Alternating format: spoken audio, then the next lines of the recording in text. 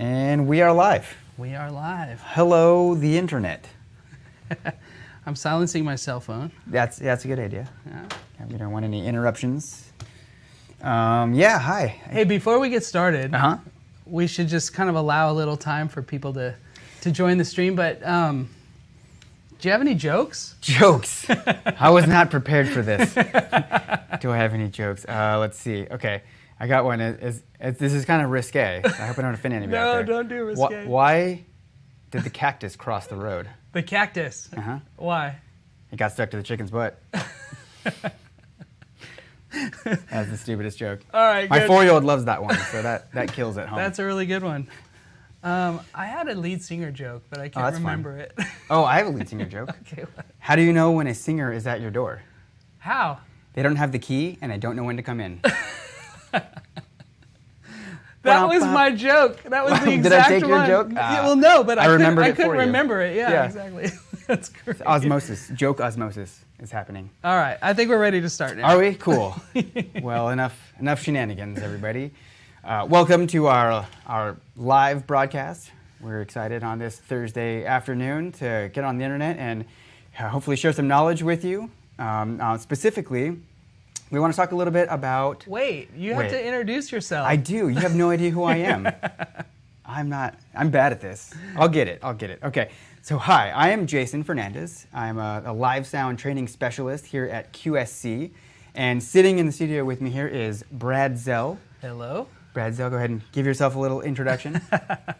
I work in the marketing department and in our live sound group. Mm-hmm. And yeah, that's about it. Yeah. So we work a lot with live sound marketing here at QSC. Yeah. And me being in the more educational side of it, we thought we'd hop on here and try to teach you a couple things in the next 20 minutes or so. So wait, one thing, I want to just give Dean Butler kudos. Is he on right now? Because he found the stream when we scheduled it. Yep.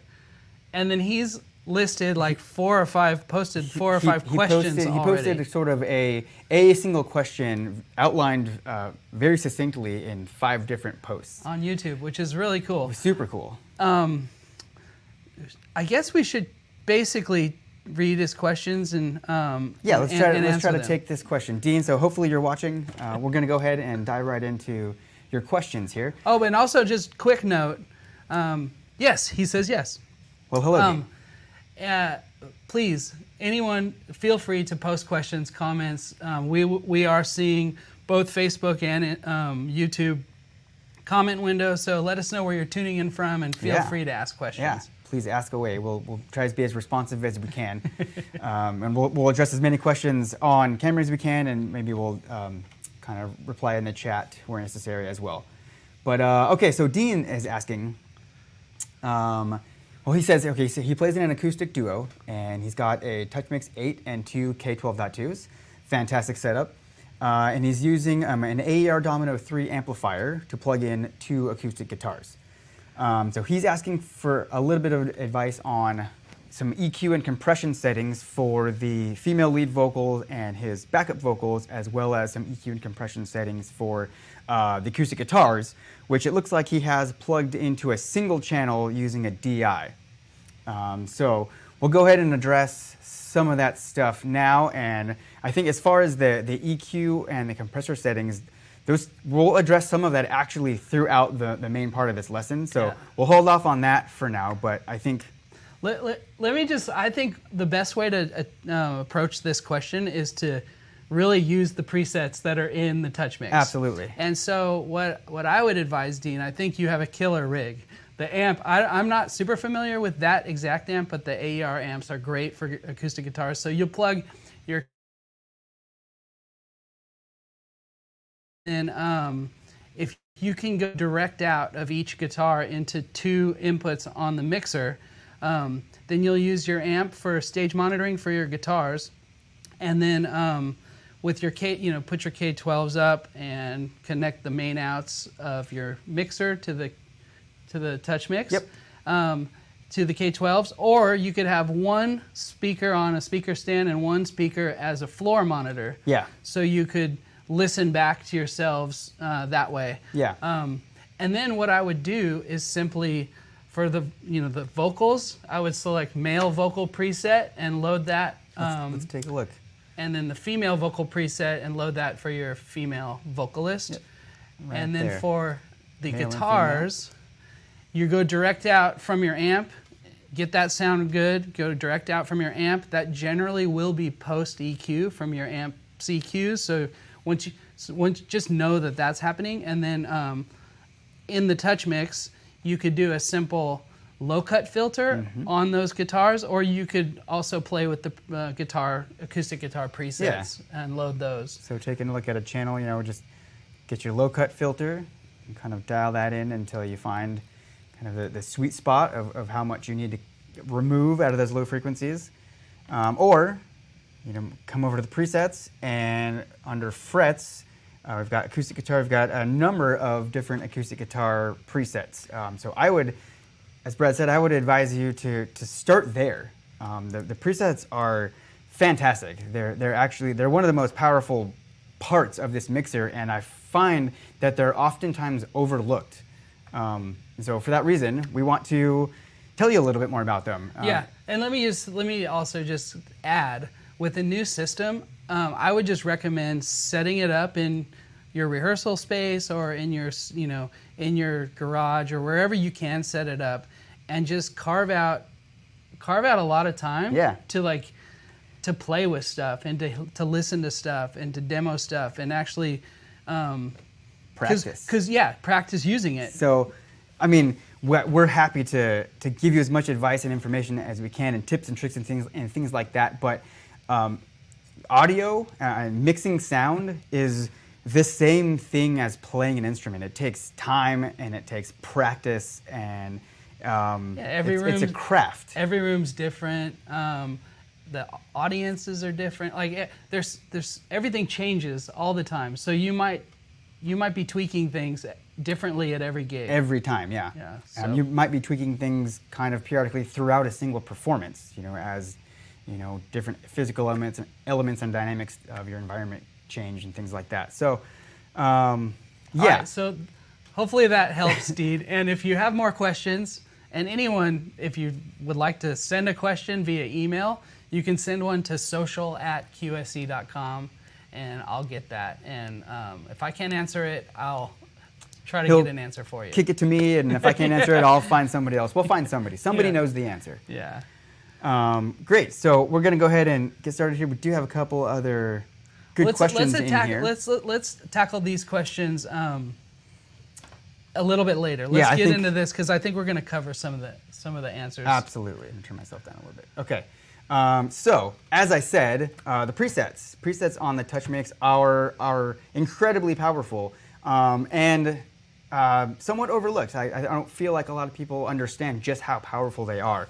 But to set them up a little bit, the presets on TouchMix were developed over a period of many months. I think said that the better part of a year went into just the development of these presets, and the process was pretty incredible. And I don't think it's ever been done as far as any kind of preset creation within audio, anyway. So what we did, we hired real musicians, and we had them bring real instruments into different size rehearsal rooms and performance spaces and performance halls. We would set up 3 different size PAs in each one of those environments. We have the player play for a few minutes. We would go in there and we'd tweak the settings, and we would get it to sound great out of that one PA. And then we'd move them to the next PA in the same room, listen to that, make some more tweaks and fine tune it a little bit more for that one, and then move them back to the original PA and hear what our new changes did to that. And then go to the third one, and it was just this repeating kind of back and forth stepped process of finding the best results that would serve many different sized PA systems within many different sized venues. So what you end up with are channel settings that get you, we like to say, at least at the minimum 80% of a complete channel setup. Depending on what it is, depending on where you are, what the timbre of the particular instrument is, what room you're in, maybe it's great. Maybe you recall that preset and it's dead on. It's exactly what you need it to sound like. That's probably more on the rare side, but our claim is it's going to give you at least 80%. That's a giant head start. And if you are a novice or brand new even to mixing, the preset is going to give you a completely usable sound immediately. It's a press of a button, and it's going to recall settings that are tailored and that are built for that instrument that you're trying to get to create in your mix. And they're also designed to work together within a mix. So that is another really key element of these things. You can really use presets to build a complete mix, and it's going to work. It's going to sound good. Now, maybe you would want to go in and make some fine-tuning, because I can talk, fine-tune some things from there to kind of really dial it in and get it to sound really, really sweet.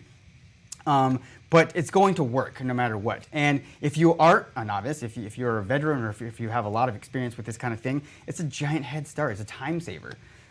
So there you go. That's kind of my quick pitch on the presets here. And we're going to go ahead and actually show you a couple of the presets on the mixer. We've picked out 5 presets that we're going to kind of walk through and deconstruct the settings a little bit and kind of offer a little, some explanation on why they are the way they are and what they're going to do to your sound. Sound good? That sounds good. Okay. I wanted to also add, so in the EQ setting process, we had multiple bands, different types of bands playing as well. So it's, most of the time when presets are created, they're created in a studio environment, and they're not dealing with live monitors on the stage. No, yeah, it's very controlled. So these are created to deal with real live situations where you're dealing, you have monitors, you have multiple mics open and stuff like that. So that's one of the, can feed back in real time. Yeah, that's one of the reasons why these work great. And so we're going to also do, as we look at these presets, try to explain and give you guys some information on as far as the EQ goes, frequencies and why things are cut or boosted, and then with compression, just a little description on compression, how it works, and why compression settings are chosen and for these presets. And hopefully it'll kind of give you just a little bit more of an understanding of general EQ and compression overall. And maybe understanding kind of how we arrived at these settings might help you to kind of find your settings or find your starting point if you're trying to do this on your own, or if you're trying to use a preset and then fine tune from there. Even kind of understand okay, where do I go from there? How do I know what to do if I want to fine tune this sound or this element? So in a TouchMix preset, when I select a preset, what is preset on the channel, basically? Great question. So the preset is going to give you, first and foremost, an EQ curve.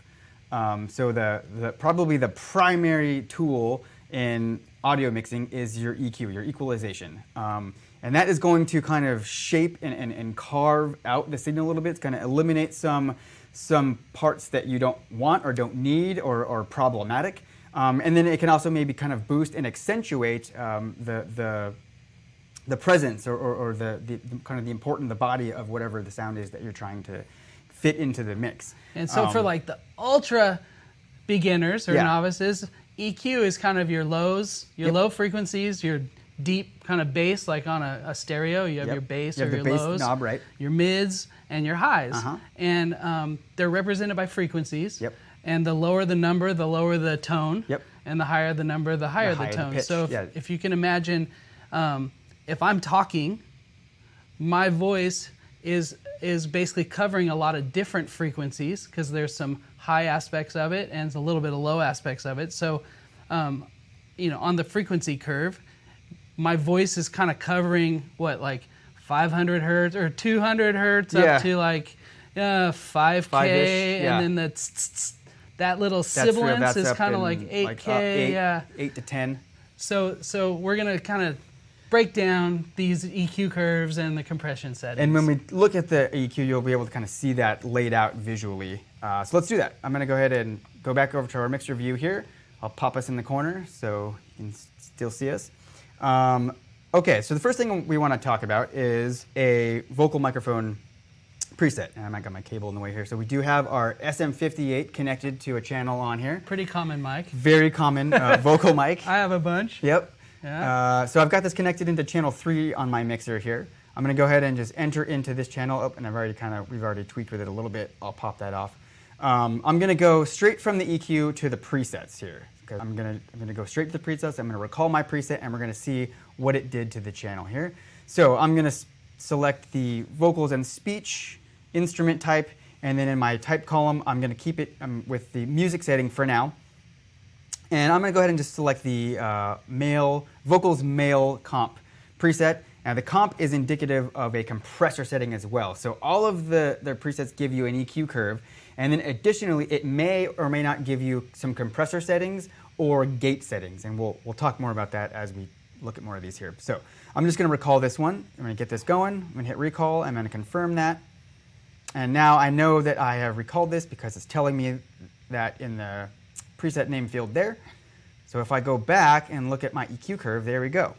So that is the EQ curve that it gave my microphone here. And that's the male vocal preset. Male vocal EQ preset. Curve. That's it. I'm going to now mute my lav for a second and talk through this so we can kind of hear what it's going to sound like. Yeah. Get this up. Hey, hey, hey. Okay. So here's my like voice. It sounds pretty good. Yeah. All right. I can deal with this. Let's go back in here and take a look at this EQ curve now. Okay, so the thing I want to point out first is we have a low cut. So this is extremely important for a voice in particular, as well as for many other things. Just any time that you're working with a sound that doesn't have intentional low end, like a bass guitar or a kick drum or low synth sounds and things like that, you want to go ahead and give it that low cut because you don't need those lower frequencies in the microphone. It's going to cut out a lot of mud and a lot of woofiness, yeah, like low end rumble, and that alone, like woo woo woo. Right. So this is a tip for if your guys are not hip to this, but any channel that's open on stage, you should cut the lows. Cut the lows on all of them. Everything except for maybe kick drum, yep. Bass guitar, yep. and maybe synth.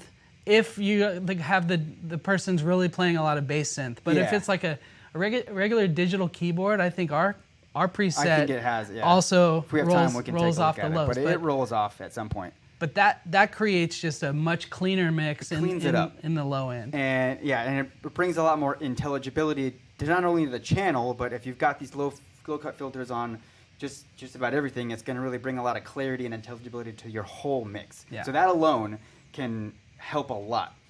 On top of that, on the other end of it, we do not have the high cut engaged. So we're allowing all of our higher ends of the frequencies to come through, but we do have a slight cut right in this region right here. Brad, do you want to talk about that? Yeah, so right around 2K can be a harsh frequency. It can be harsh for electric guitars, and it can be harsh for vocals. So if you have a singer that has that sort of presence in their voice, mm-hmm. like I know of a couple people that when they're really laying into it, if 2K is not cut, it sounds harsh and shrill. Shrill, yeah. So I tend to those types of vocalists just cut a little bit at 2K, and that's kind of where this. That's where this is. So we've got this at 2.6, or the preset has this at 2.6. We've also got a little bit of 4.8. So between 2.6 and 4.8, we're kind of scooping out, attenuating those regions a little bit, and that's exactly why. It's going to eliminate the possibility of any of that kind of harshness that can occur, particularly with vocals, and especially with a more that's sibilance and yep. spittiness, and a lot of times it's like this harsh. I think of it as like a biting sound. You don't want it. Where it kind of just hurts your ears. Right. But then, after that area, we're not completely rolling off all those highs, and that is to kind of maintain what a lot of people refer to as kind of air, or that sparkle, kind of that it's at the very, very top end. It's not within this region where we're getting the harshness. It's above that, and that can add just a lot of nice top end kind of sheen to the sound of it, and it can also help to keep the intelligibility really well maintained, kind of by allowing those upper frequencies to shine through. And then we've got a small little cut just after the low cut that's shaving off all of that there, just to kind of tame the lower mid sections a little bit. And really what that does is it kind of focuses on this section here. So what we want to hear out of a male vocal in particular with this preset is this range right in here. So that is what we would call the presence of that channel or that sound. Yeah, the majority of the frequencies for male vocal land in that range. And right there. So by kind of cutting in around that region, we can both accentuate those frequencies in this channel and make room in the overall mix for other things that might reside around those frequencies. Yeah. So cool. So that's kind of a little deconstruction on the EQ curve here. I'm going to go ahead and show the compressor just for a second here as well. And you'll see, actually, let's do one fun thing here. Since I am talking into this mic, I'm going to go ahead and just bypass that curve there. So you should actually hear a difference. So hopefully the way my voice sounds right now, so the EQ curve is turned off, so the microphone channel is completely open versus... You hear a difference, I do hear a difference. So I'm monitoring this myself, so I can definitely hear it. Going through cyberspace and then landing on someone's computer speakers, they might not produce the lows that you're cutting. No, if you are listening to on desktop monitors or laptop speakers, you're not going to hear much of a difference in the lower registers.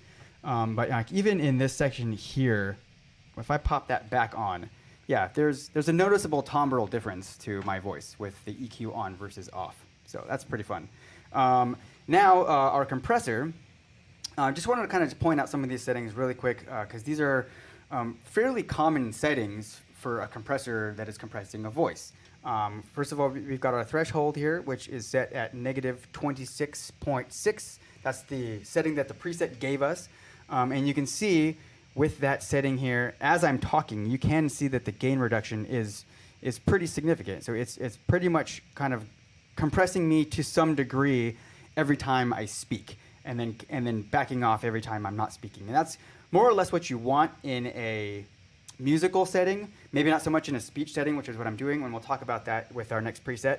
But definitely in a musical setting, you kind of want that compressor to be kind of engaging more or less throughout. Not like all the time. No, not heavy compression. And actually, since we're listening to this, let's just take this down to a pretty extreme degree, and you should hear as I continue to talk, what that's doing. So you see on our compression meter here, our gain reduction meter, that is heavily in the red at all times, and you can hear what it's doing to my voice. It's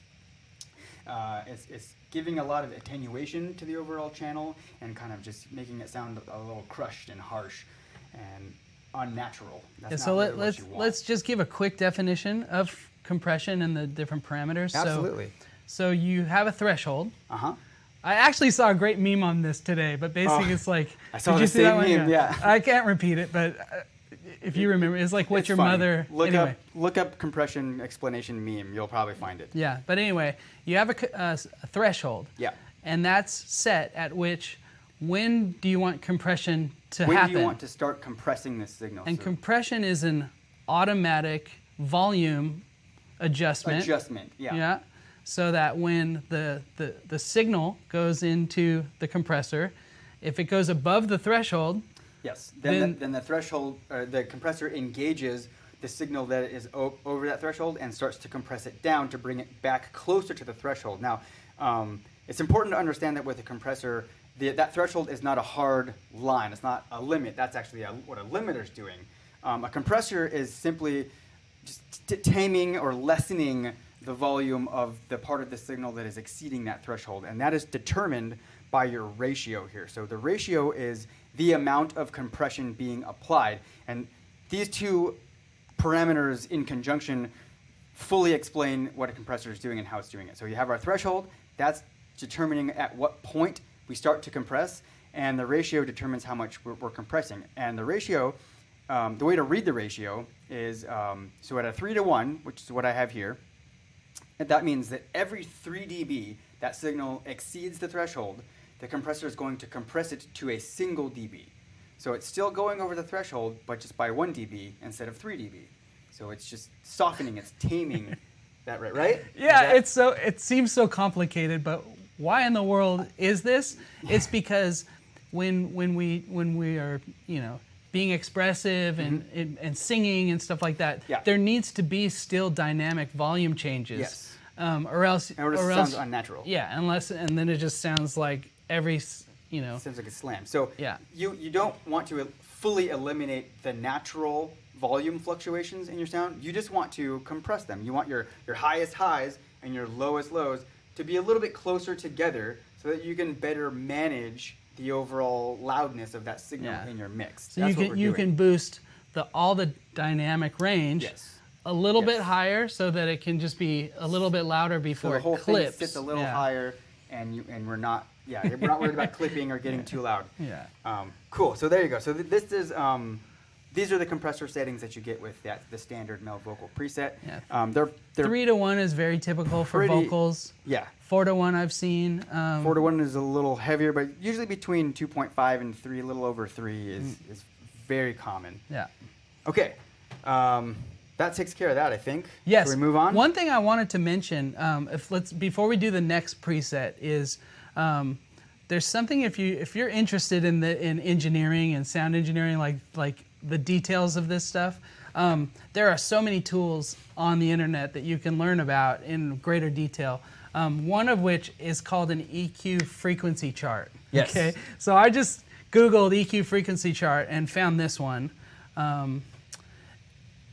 There you go. It's very colorful, but you can see the piano keyboard, and then across the very bottom shows you the frequency numbers.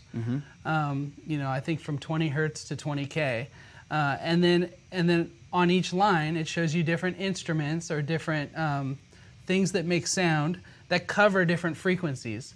So when you're kind of wondering, okay, I'm dealing with a kick drum, or I'm dealing with a trumpet now, or a violin, what frequencies are those covering? These kind of charts, you can kind of study them. They can, you can kind of they'll learn. help you find, where you need to be focusing, to try to fix whatever you're trying to fix, essentially. Yeah. So anyway, look that up. Those are really helpful. Okay, continuing on. We're going to look at one more vocal preset before we move on to a couple instrument presets, and we'll move through this one a little bit more quickly. Yeah. But I want to show you the preset we have in here for the lavalier microphone. So I'm going to go ahead and just go How does it sound? It sounds great. Okay. It sounds pretty good. I mean, I sound like I sound like me talking. So this is found. I'll just show you, even though I have it recalled. This is found in the vocals. Whoops! You can't see what I'm doing. There we are. So just to get back into this, so I'm going to go into my lavalier channel, and I'm going to go to the presets.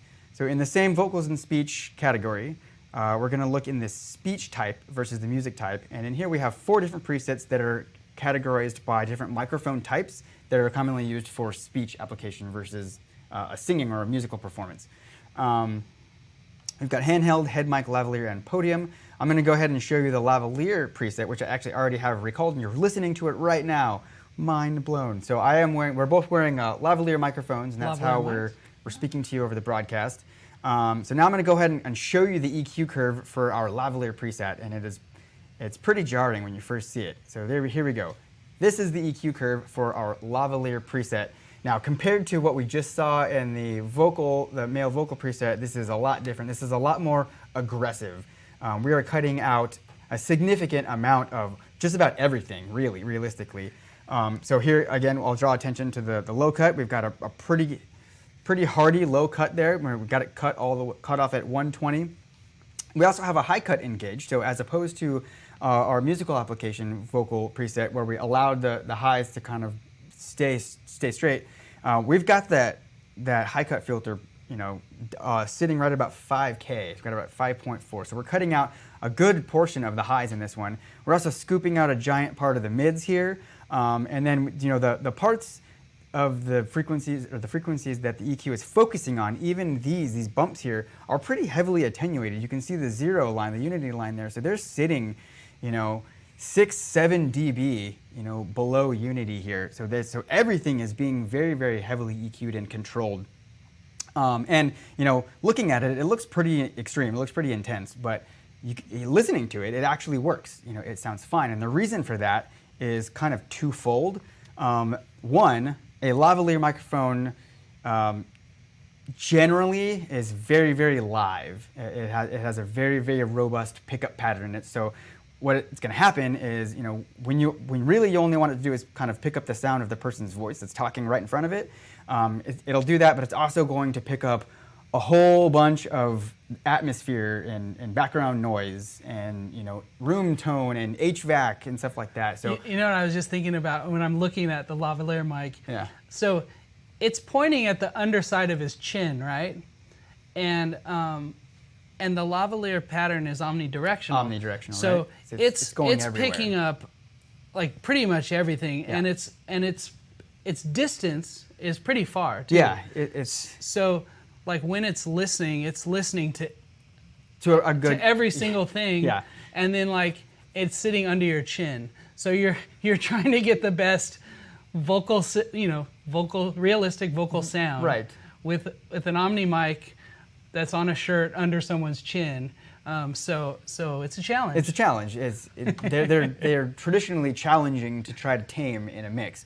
And so this is what we came up with. And just to demonstrate how good this works, I'm going to turn this off right now, and you're going to immediately hear, boom, listen to that. So you can hear a lot more of the room noise. You can hear, doesn't sound like the HVAC is on now, but even with that off, there's just a lot of background noise, and the timbre and the tone of my voice changed a lot. So there's a little bit of harshness in it. If I really start to speak up, there's some kind of boxiness, honkiness in it. I don't like that. Is that what I sound like?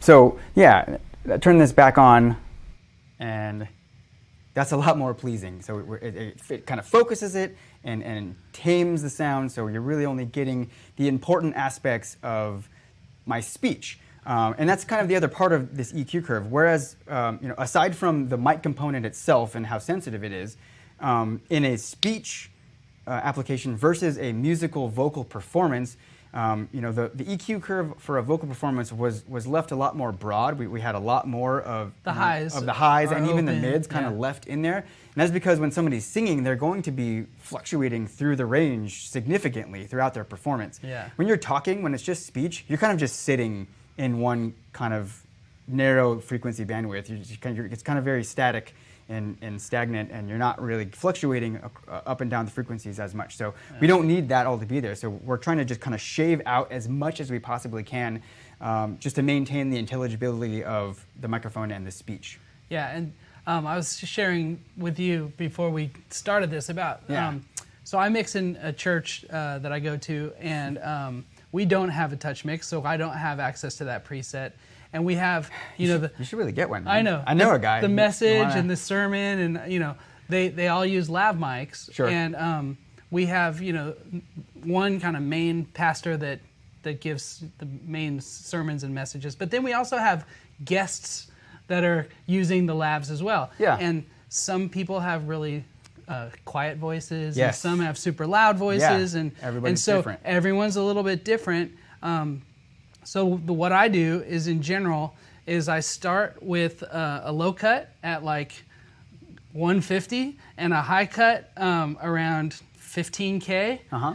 And then I'll have the person that's wearing it kind of, hey, let's give me some tests, you know, Yeah. and then they start doing their thing, and I just kind of raise the volume and kind of get a feel for where's the feedback point. Yeah.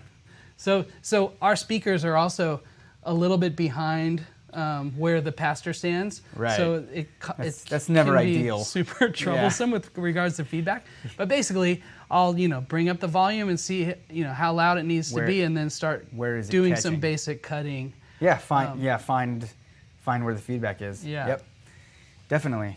But lavs are a pain. Lavs are a pain. Yeah. And just to round off this preset, I really quickly want to just show you the compressor. We do also have a compressor setting for the lavalier. One thing you'll notice kind of inverse to the EQ curve, which is a lot more aggressive than our musical application, our compressor settings are a lot more lenient, actually. We have a significantly higher threshold, as opposed to like 26 dB, I think, was the threshold on the vocal performance one. We've just got negative 11 here, which is a very, very mild, moderate threshold level to kind of set yourself at. And our ratio is 2.3 to 1 as opposed to 3 to 1. So we're not compressing as aggressively or as often as we were. And that is because, again, because of the nature of speech versus singing. Not only do you have the wide frequency fluctuations in a vocal performance, but you have very dramatic volume fluctuations. So a singer can get very, very quiet and very, very, very loud in an instant. Again, when you're just talking, you're kind of maintaining more or less a consistent volume level throughout your talk. So we don't really need to compress it as aggressively. We really kind of are just looking for just kind of like extreme peaks, kind of taming that. If somebody gets really excited all at once, you don't want that to freak people out or sound bad in the PA. So we're kind of just have it set to catch that stuff. But in general, we're leaving the channel open, and that allows it to sound a lot more natural. So cool. Now let's talk about some instrument stuff. Yeah. Or do you want to address some of these questions? I think we're still about to address. I think we are too. These questions. Now that we're starting to get into instruments. Yeah. Okay, let's take a look at a couple instrument presets. I wanted to start with some drum presets in particular. I'm going to use my channel 4 for the rest of this. I want to check out a kick drum preset and a snare drum preset. So the backbone to a drum set, the two elements that lay down your beat, your kick drum and your snare drum. Let's take a look at those. So for kick drum, let's quickly go through the next round of presets, and then I think it would be fun to. I just read some more. Yeah, there's some good questions in here. I want to get to those. So quickly, there are two different kick drum types. Actually, it's very rare to see more than one of a type category. But basically, what this wants to know is, does your PA system have a subwoofer or not? So there's two different options here: kick no sub, kick with sub. So if you have a subwoofer, you choose the one with sub. If you don't, you choose the one with no sub. And that's going to tailor those presets a little bit differently based on your PA having a sub or not. I'm going to go ahead and stick with the no sub option, and I'm just going to go with the very, very generic kick no sub preset here. I'm going to recall that on my channel 4.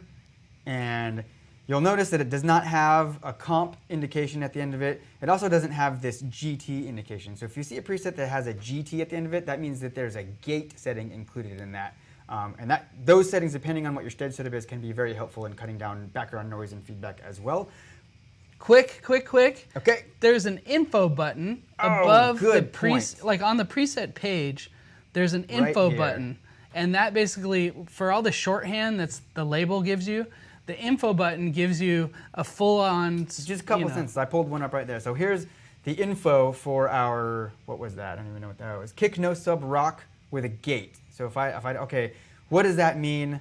I hit info, and I get another couple of sentences that further explains how it's going to set the channel up for more details on what. So it says large diaphragm dynamic mic in a drum head hole, system with no subwoofer, more aggressive sound. So this preset is indicating that it is kind of geared towards a rock application. So it's going to be tailored for that a little bit more aggressive rock, that high energy sound. Okay, sticking with my just standard kind of more generic preset here, let's go ahead and take a look at our EQ curve for this. So there you go. So here's our kick drum EQ. Again, looks wildly different than either of the two vocal EQs we just saw, namely in that we're missing our low cut here. So that is probably the most significant element of this. Is for the kick drum, we're not giving ourselves that low cut because a kick drum it has a low frequency. We want that. We want that out of our kick drum. That's where the meat is. That's the part that you feel in your chest. Yeah. When it's hitting. So you don't want to get rid of that. Other than that, on the other end here, sort of might seem counterintuitive. Yes, of course, it's a kick drum. We want to hear the low end. But look, we have a boost actually in the high end as well. And that is where the beater sound resides. So that is the sound, the kind of the click of the beater hitting the head. And so that's going to give the definition to the sound. If you don't have that accent around the click, the beater sound, actually the striking of the drum, all you're going to get is that woofiness. And it's just going to sound like this really muddy, like woofy sound in your mix. And it's not going to have that defined kick drum sound. So you want to have that up there. We have this big cut here, and that is taking out all of the boxiness and sort of that kind of like a little bit of mud and sort of that basketball sound. If you've ever kind of heard a kick drum that has not been EQ'd at all. Sometimes it has this kind of hollowy, kind of basketball bouncing sound. It's not pleasant. And that cut also gets it. That cut at is it 400 around? Yeah, 400. Right there, yep, 400. So that's a very typical. Yeah. Cut 400, the boxiness that actually makes room for other things like the bass guitar, some keyboards, some vocals. Like so, the kick drum frequencies are not like they're not on imposing, top of those on frequencies other things as well. that might want to occupy that space. So again, working together to create a mix where everything kind of has its own sonic space to shine. Yeah. So there you go. And as I said, we don't have a compressor or a gate setting on this particular preset. And now that I actually don't think any of our drum presets include a compressor, and that is because typically compressors are used. Snare? There might be a one or two snare. It's pretty common, but yeah, it's more common on a snare, less common on a kick drum. In a live application anyway. But usually when you're using compressors on drums, it's more for sonic coloration than for functionality, because a drum typically doesn't have a very large dynamic range. It's kind of, you hit it and it's loud or it's not. So there you go. And just to touch on a gate real quick, this one doesn't have a gate setting, but depending on what your stage setup, if you have a large stage setup with a large ensemble where you have a lot of open microphones on that stage, gates are going to be an additional tool in addition to your EQ that are going to help you significantly eliminate stage noise and mic bleed over and things like that, which can really kind of just muddy up the overall mix and cause your system to be much more prone to feedback. So two things you want to stay clear of. Gates are awesome if you are kind of like always mixing, and you can kind of tweak as you go. Because what a gate does is it automatically mutes, or it's muted until signal goes above a certain threshold, then it opens the channel. So it's like an automatic mute going off and on. So like, it's a lot of times used in rock drums. Like 80s rock and roll drums are compressed to the teeth. Gated to the teeth. Gated drums. So like all the tom mics are, and it's a really cool kind of theory are basically the gates are set to not be open until the drum gets hit. Yeah. So you're playing groove and the tom mics are not. They're not even on. They're muted. They're basically gated, and so when you hit it, then it opens the gate and then it closes. Yeah. So you go to do your fill, and as you're doing your fill, those microphones are popping on and then shutting right back off as you move down the toms. So. And it creates a really great sound. Yeah. However, if you have your gates improperly set, or if they can be always closed. If you have the threshold. If you have the threshold too high, it'll never disengage. Yeah. So gates are awesome to use, but I would say if you're like an engineer like doing it all the time, I would say use them. But if you're mixing yourself, then I would be using them more sparingly. Yeah, because you might want to tweak them throughout. Yeah. And then cool. one more quick little tip on drums for live gigs. In a lot of situations, you might either not have enough mics or enough channels, or it's a small enough place where you don't mic the whole kit. Yeah, absolutely. So it's very, very common. A lot of common, I think the way to go in a small restaurant or whatever is mic the kick drum, and that's about all you need, because sometimes that's it. Yeah, in a small place, when you do mic the kick, you get the beef comes through the PA. Yeah. If you don't mic the kick, you hear it, but like once you're about 10 or 15 feet away from the drums, it disappears. You don't hear those lows. Yeah. And so the drum, you might doesn't still sound get the beater, but it sounds very thin and papery. Yeah. At that point, it doesn't sound good. But like a snare drum, that'll cut. It's cymbals. It's loud. That'll cut through. If you do need slightly more reinforcement, beyond that kick microphone, maybe start with a single overhead, just to kind of get more of the top end and the body of the kit. But there's all kinds of stuff you can do. All right, should we take a look at the snare, or should we? And quickly, Dean, I would not gate vocal channels unless I guess one was never hardly being used. But when you're when you're singing all the time, I wouldn't, because it'll sound very unnatural. Yeah, if you there's a can gate hear on a it. vocal You can channel. hear it coming off and on, and you'll Yeah. hear audio. So I wouldn't gate vocals. Yeah, that's just stay away from that one. Okay, what do you think? Should we talk about the snare one a little bit, or just move right on to my next one? I was going to show was bass, because there's some cool stuff going on in there. Yeah, let's talk about bass, and then we'll just take some questions. Is Yeah, that cool? Yeah. that's cool with me. All right, we're going to take a look at. Thanks for hanging in, everyone. Yeah. It's great to. Hopefully that you guys find this interesting, and maybe might confirm or learn some stuff. Hopefully. Let's take a look at just the top one here. Bass DI, which stands for direct input. So that means that we don't have an amplifier that we have mic'd on stage. We're just taking the guitar directly with the DI box into the mixer here. And let's look at that. What's it going to do? And also you will notice it's got the comp indication there. And so we know we have a compressor setting with our EQ, and this is our EQ.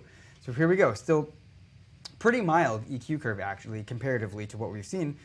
Interestingly enough, we still have a low cut on the bass guitar, which, based on what I've been telling you, you might have assumed that we were going to leave that off for the bass.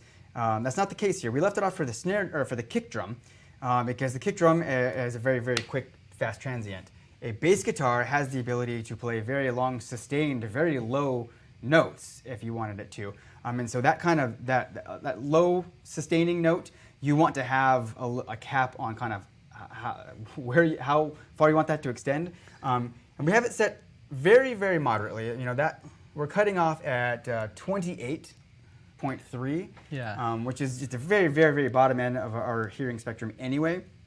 And so really all that's for is to keep some intelligibility in there, you know, to keep that low wash, that low buildup from really getting too out of hand, both sonically and to keep that from possibly damaging your equipment. You know, well, so what happens at my church and a lot of places is low frequencies can build up. Yes. So it's cool to roll off the extreme lows. Like this is like 20 hertz is a super low, but at least, you know, if bass player plays an open low B string and just like bah, you know, whatever, then at least you're able to. The whole building vibrates. Yeah, it could kind of take off a little bit, but you're able to kind of like at least tame it a little bit. Right. Yeah. So we've got that going. We also have a slight cut here, and the reason for that is because that is where a lot of the kick drum energy is. And so we don't want, because the kick drum and the bass guitar are both low frequency instruments, we don't want them to fight with each other. We want them to both kind of shine and have their own sonic qualities that your ear can pick out. And so we cut that part out of the bass just to give the kick drum some area where it can have a voice, and then the bass guitar kind of fills in around it. And then again, here we have this cut in the upper mids there, and that is again the attack. So that's the sound of the pick on the strings or the player's fingers on striking the strings, and that just gives you the definition of the drum. So we've got the low end plus the attack of the instrument put together gives you a nice, well-rounded sound. This is kind of the intelligibility. Kind of the thing about bass guitars that I've kind of over the years discovered is there's so many different instruments and so many different pickup types and stuff like that there's not a real one-size-fits-all. I mean, this is going to work. That's why there's not much going on. There's not a lot. So this is the standard kind of generic preset here. Yeah, but like, and sometimes you're dealing with bass players with pedal boards. Yep. And bass players playing with picks. So we have a couple here that are specific for slap. So if you got a funk bass player that's like heavy on the slap, we actually have presets specifically for that, because it's going to dramatically change what the characteristics of the instrument are, and how how the EQ and the compressors might react to it. So yeah, I would just say for bass, this is a great starting point for most everyone, but. It could be a lot. You could do stuff depending on who and what instrument. Absolutely. Like I mix sound at Boathouse that we've played at together, and the bass player had bass fuzz, like a bass fuzz box. Yeah. The whole time, and that's like yeah. And so the resonant frequency that really like I found to where I could actually, I had to boost and kind of like find where the actual frequencies where the energy was, and it was a lot higher than I thought. It was kind of an interesting thing, and I finally kind of found. I'm like, where's the bass? What's happening? Yeah. I want to like hear it better, and so I was trying to find it. So it was in a different spot because he was using this crazy bass fuzz thing. Dang it! It was awesome though. Did it have that on your cheat sheet? Crazy bass fuzz. Where's that? Yeah. All right, cool. So there you go. That was a few of our presets deconstructed. Let's go ahead. We're getting close to an hour here, so let's go ahead and start taking some of these questions. Real quick, this one. Teach me how to eject USB disk from the TouchMix. Okay, so there isn't. I like this one. There isn't an official eject feature or whatever like that. So what I do, I mean, unless I can't do this, what I'm comfortable with is when I'm done recording, or I know I've stopped the recording and I want to now take the drive out and do something else with it, I power down the mixer. I'll just hit standby, I'll let it power down, and that way you know that it is shutting down all of its processes that may or may not have to do with that recording feature, and then you can safely, take the disk out without fear of interrupting some process or not having files not saved correctly or things like that. That's what I do. Yeah, that's what I would recommend. If you're in a situation where you need to take the drive out and it's still being used for audio and you can't shut it down, once you stop the recording, just count to 20. Just do a simple, just do a countdown. Because after about 20 seconds, it should be done doing whatever it needs to do. But one thing that's really important, what you just said, is if you're recording to a disc, you have to hit the stop button. You do have to hit the stop button. So if you're recording and you're on your record screen, like there's a file that gets printed after you hit the stop button. That you need. So there's a particular file. Once you hit the stop button, once the file is closed, the TouchMix writes a very specific header file and attaches it to that recording. If you pull the drive while it is actually still recording, that process doesn't get complete. That header file doesn't get written, and your file is essentially hosed. I mean, and then for like saving scenes or presets or whatever, I think it's just important to just wait a few seconds. And I think if you are saving a scene, I know at least if you're transferring a scene either onto a drive or onto the mixer, it'll tell you, don't turn off the mixer for X number of seconds or something like that. So just give it some time to kind of complete its processes before just yanking drives out. That would be my advice. And I want to say hi to Timo. He's in Finland right now. Oh, wow, Finland. Finland, it must be 10, 12 hours ahead. It must be 2 in the morning there. What are you doing, man? Insomnia, can't sleep? Wondering about Glad you joined us. master EQ tool called Room Tool or whatever. Room tuning. Oh, yeah. So, the Room Tuning Wizard is an awesome tool that you can use to tune your PA system to kind of flatten its frequency response to your physical acoustic space. So, your sound, it lives in your mixer in a digital form. As soon as it exits your speakers, they become physical waves, and they interact with the physical space around them. And so that environment is going to inherently alter the characteristics of the waveforms slightly. It's not dramatic, but tuning the PA system to match the frequency response of your actual physical space just kind of gives you a little step up on the overall sound quality and the ease of mixing. So we have a wizard. So there's a wizard in here. Yeah, and is there a video on it?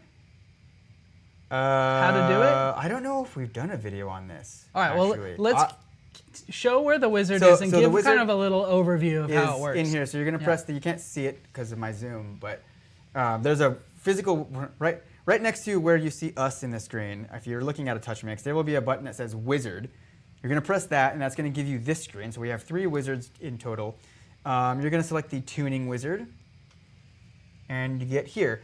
And so you have the option to tune either your main output, so whatever speakers are connected to the main output, or any of your monitors. And you have a couple of options on different precision settings. I'll talk about that in a minute. But basically what it's going to happen is you want what's known as a measurement microphone. If you're not familiar with what that is, just look it up online. But if you've ever seen a microphone that kind of has like a weird needle point, it kind of, instead of a big diaphragm like this, it kind of tapers down to a very small point at the end of it. Yeah. That's called a measurement microphone. Ideally, you use one of those with this process. We don't recommend using just like a standard microphone. You can, but you'll get a lot better results with an actual measurement microphone. So you're going to connect that to the talkback channel on your mixer, and then come into this screen here and hit next. You hear that? As soon as I did that, it disabled our microphones, okay? So I'm not going to do that. But essentially what it does is the next screen is going to give you a little diagram. And it's going to be like, look, if your PA speakers are here, put the mic here. It's going to show you kind of approximately where to put the mic in space in relation to where your speakers are. And then you hit begin, and it's going to play pink noise out of your PA at a pretty moderate volume. You might want to sounds like this. It's like static, like TV static. That's called pink noise. It's moderately loud when it does this, so you might want to issue a warning to the room before you do it. And it listens to that for about 20 seconds, and it calculates, so it knows what that pink noise sounds like digitally, internally. Pink noise is also all the frequencies across, I don't know, 20, I always forget 20 hertz to 20K, something like that. So there's a difference between pink noise and white noise, and I constantly forget that difference, so I don't want to be wrong. But it's a range of frequencies. Yes. Like a wide range of all at the same time. All at the same time. So the microphone hears it. So it can hear everything that's happening, and it hears what it sounds like coming out of the speakers, and it knows what it's supposed to sound like, and it compares the two, and then offers you an EQ curve to flatten that and make that the same. It's pretty insane, actually. Pretty neat, yeah. It's pretty cool. So that's the tuning wizard. If you get a chance to use it, it's a great tool to take advantage of. That's a great tool if you install a system and you want to tune the room, and then it's like you're really tweaking it. And then you really dialed it in. If you go from gig to gig to gig to gig, unless you have time to really set up mics and stuff, that's one of those things. But okay, anyway. a couple other questions that are kind of coming in hot here. Does the RTA button show the live signal in the background? Yes, it does. So I can go to the RTA on my lav mic. RTA on. Uh-oh, there we go. There we go. So there's the RTA. So that is showing in real time what my voice, what frequencies. Oh wow! What's is interesting? Okay, when I'm looking at this, the RTA is mostly in the area where all the cuts are happening. So that is So the RTA is post EQ. So if I turn the EQ off, now the RTA is representative of what my voice sounds like now. And I turn it back on, and there you go. So now we got nothing down here. We got very little up there, and so it's just you can really see what my voice sounds like after the EQ. Joseph says his left channel is louder than his right. For that one, I would get in touch with our AET department. We've got tech support. Yeah, tech support. So it could be though. His question could be that I'm louder than you or you're louder than me, because our mics are panned a little bit left and right. So is that what you're talking about? I don't know if his mixer is behaving that way or if our mixer is behaving that way. If it's ours, I apologize. What do you got here? Does tuning, okay, so this is a good one. Does tuning the room help prevent feedback from microphone if singers walk in front of the speakers? No, it does not. For that, I mean, the tool that you would want to use to try and help that would be the feedback system. But the best defense against that is to tell your singers not to do that. Yeah. Walking an open microphone in front of the speaker that's just bad. It's just you're going to get feedback more often than not, especially at high volumes. You know what we need to do in a tech talk coming up is we need to do the anti-feedback wizard live. I've done it in my webinars. We certainly could do it here. Yeah, I think it'd be great. Super cool, easy, effective demo. But what's cool is theoretically is you get all the microphones live on stage in about kind of usable volume. Yep. And then for each monitor, you run this wizard. You run the wizard. and it basically turns up all the mics until it hears feedback, and then it starts cutting those automatically. Yeah, those frequencies automatically, and it creates a situation to where if singer is holding the mic and then puts the mic down by accident or whatever, it probably won't feedback. It won't feedback, yeah, or hopefully won't feedback. It provides a large cushion in which you're safe from feedback. It's a pretty effective tool as well. It's amazing. It's really impressive to watch it work too. We'll definitely do that in a future. Okay, Joseph, it's your mixer. So if your left and right outs are dramatically different, which it's possible, it could be a hardware issue. It could be a hardware thing. You definitely get in touch with our tech support, and they can get that taken care of for you. Yeah. I'm gonna go up here. Which measurement microphone would you recommend?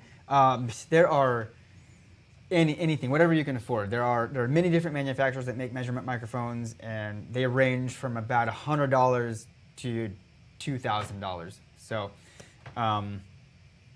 anyone in that, you don't need a super expensive one. So just kind of whatever you're comfortable with, just pick that up, and they all work pretty well. I've got an awesome question from Loop Over Band. Okay. I sing backing tracks. I have a lead mini jack into my iPad Pro and 2 guitar jack into channel 1 and 2 linked. Would you EQ iPad backing tracks, and what settings? Backing tracks. So is it like break music, or is it like tracks that you're playing along to? Yeah, I don't know. But my kind of response when I hear backing tracks, if they're all very similar with regards to EQ, volume, and all that stuff, you can kind of treat them as a group. Yeah. But if your backing tracks are kind of all over the map, then it's difficult, It's very difficult. And in general, backing tracks I would leave flat. I would leave flat. If they're kind of like mixed and mastered and they're professionally made. Yeah. That works. That means that's already done. That means no EQ. Yeah. Yeah. Where can we get that QSC T-shirt? This is limited edition, unfortunately. Yeah, and unfortunately, like we've tried to do apparel stores on our website. I can say this because I'm in the marketing department, and man, we were getting close to releasing one and then COVID hit, and now we're all working from home. So hopefully we will be able to sell apparel, QSC apparel, at some point in the near future. Let's see. Andre. Solo vocalist. From Canada. All over genres. Oh. So yeah. I wouldn't EQ your backing tracks. Yeah. I'd leave them flat, EQ your vocals, and sing that. If you think of it from like a karaoke point of view, you got in a karaoke rig, you've got your tracks that you're singing along to that are already done, that are already kind of built and mixed, and then you have your karaoke microphone, and you're probably going to put a lot of EQ and a lot of reverb and stuff on that. But the tracks you're singing to have no EQ while you're performing to them. So it's kind of that's a good example to compare that to. The other thing too is if backing tracks are low res, like I'm thinking about low res backing tracks, they can get kind of harsh sounding. So you could kind of experiment with cutting a little bit of the 2K with like a wide Q, just a little bit to kind of soften them if they sound harsh. But if they sound good, I wouldn't EQ them. Yeah, leave them open, leave them flat. Cool, good stuff here. I mean, trying to scroll up. And cool, I feel like we should probably call it a day. I think so. We've been at this for a little over an hour. This was supposed to be like 20 minutes. But it's great to have you guys all, contributing and asking questions and stuff. And we're going to try to do this every other week on Thursdays. Hopefully you find it interesting. There are two, and actually, just real quick, there are a couple other questions that I'll address before we go.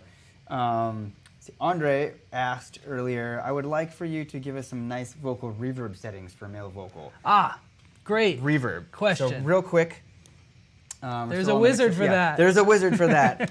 Okay, so if I go back to my wizards page with the wizards button here, we have this effects wizard right there, which is really cool. It can help you, kind of guide you with similar to what our preset menu looked like. it can guide you towards effects and effect settings that are kind of applicable to what you're trying to get. So if we start in the source here and we go to vocals and we go to what it is, and he said it was just male vocals, nice vocals. Like we'll go ahead and call it a lead vocal. We'll select lead vocals here, and then we've got all these options in the effects preset. Your right hand is better at touching than your left hand. Right now. I have touch capacitive fingers on this hand. So all of these here indicated by a D or an L are going to be all your reverbs. All right, he's turning the knob right now, by the way. And yes, I'm sorry, I'm spinning the dial, the big encoder dial to navigate this menu here. So I would say a good place to start would be this one, the dense live plate medium, or the lush vocal plate 2. Those are two of my personal favorites. They sound awesome depending on kind of your style. Yeah. But I would start with one of those and maybe pick one, see what it sounds like, and then go to the other one and hear what the differences are, and start there. So what you're going to want to do is recall one of them. So now that I've got it set on Lush Vocal Plate 2, I'm going to hit the green recall button, and I'm going to confirm it. So now it's going to... Oh, wait. So yeah, so it's set up my effects 1 here. So you can see my 4 different effects masters up here. So I just engaged I recalled this reverb on my effects 1. And now I want to assign it to a vocalist, and so I can just go ahead and put it right on my male vocal channel that I already set up right there, and that's it, and you're done.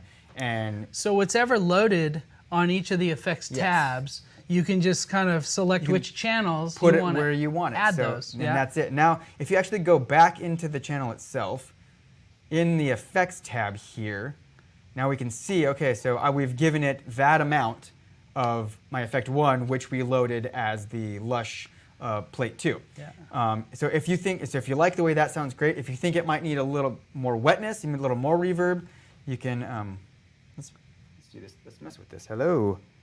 Hey, can we hear that? Okay. If you want this to go up, yeah, hear that? Hear the reverb on my voice now? That's extreme. That's crazy. Do you hear huge reverb? And then if we dial it back, we can kind of pick and choose the amount that we want, but the wizard is gonna kind of give us a starting point. It says, okay, cool, we're gonna throw it to this amount. What does that sound like? If you need to adjust it, you can come back into the channel and adjust it like that. Yeah. So that would be my advice. I would start with one of those 2 presets and kind of play with it from there, see what you get. I'll also mention, if you just, when you get the mixer out of the box or you load the default scene, or the factory reset, the reverbs that are selected in there now, there's a reverb, 2 reverbs and a delay, I think, are in 3 of the 4 slots. And those are pretty standard usable reverbs and delays for most applications. So you can just kind of like mess with those ones and change like the reverb length and the size, and just kind of mess with those first, and then load a different one and kind of see how. You can go ahead and just call it out. Like the 2 reverbs on here are modeled directly after a very specific Lexicon and Yamaha like actual rack processor that have been wildly popular for decades. So we directly modeled those hardware reverbs, as well as a lot of the presets that were in them as well. And the 2 that I directed you to are actual presets that we modeled after the presets that are in the real physical models of these processors. So it's great stuff. It's really, really cool sounding. I feel like we could do a great tech talk just on reverbs and delays. So I also want to throw this out there. We have to get offline really soon. We still got questions coming in, but. So a couple of questions that came in recently that I can maybe redirect you to somewhere else for the information is, somebody said that they were a DJ and they have a TouchMix and are wondering if you need any other equipment or any other processors with this. The short answer is no, you don't. But I actually did an entire webinar where I discussed using TouchMix specifically in DJ applications. And you can find that on YouTube if you just search QSC Interactive Webinar TouchMix for DJs. I know that's probably a really long title, but go to our channel. Go to our channel. Playlist for the webinars. Yes, there's a webinar playlist on our channel, and you'll find it in there. That can be very helpful. And then we've got a bunch of videos asked, on TouchMix as well. Is it possible to record on 2 separate drives at the same time? No, it is not. You can record one drive at a time. So there you go. Okay. Awesome. Thank you, everybody. Jason, yeah, thanks, man. dude. This was super fun. Let's do it again. Let's do it again. All right, All we'll right. do this again in 2 weeks. Thanks, everybody. See you And guys. everyone, have a nice day. Thanks for tuning in. All right. Later.